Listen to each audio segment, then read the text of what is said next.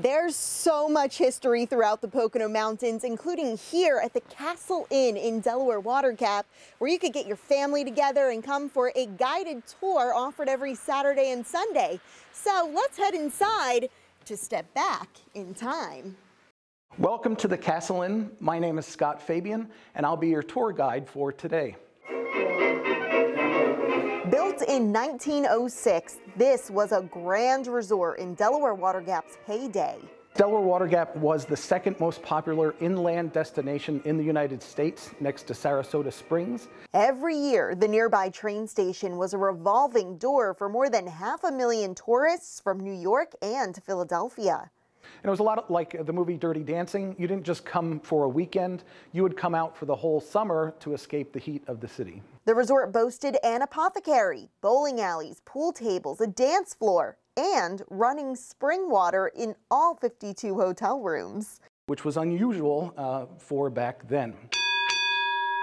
At one point, the Castle Inn served as a training camp for famous boxers, including James Braddock, known as the Cinderella Man. It was considered perfect because it was far from the distractions of the city, and it had the fresh, clean air, mountain air. They could run up and down the mountainside for exercise. The Castle Inn functioned as a resort through 1952. Then, legendary entertainer Fred Waring bought the property, and it became the hub for his music empire. When his blockbuster band, the Pennsylvanians, was not on tour, the group rehearsed and recorded at the Castle Inn. The inn also hosted Waring's famous choral workshop. Every summer, over 1,000 students from all 50 states and Canada came to the Castle Inn to learn his specific style of singing. As Waring's popularity grew, so did the demands for his unique arrangements. In response, he founded Shawnee Press, which operated from the Castle Inn. That was the world's largest educational music printing company. It printed sheet music for high school and college students. He also developed the Waring blender, which became a staple in restaurants and homes. He did business from the Castle Inn. And since vaccines are such big talk nowadays, Dr. Jonas Salk used a Waring blender to invent the polio vaccine. Eventually, the inn became abandoned. Teresa and Frank Paccioni became the new owners in 2005. And we just fell in love with it.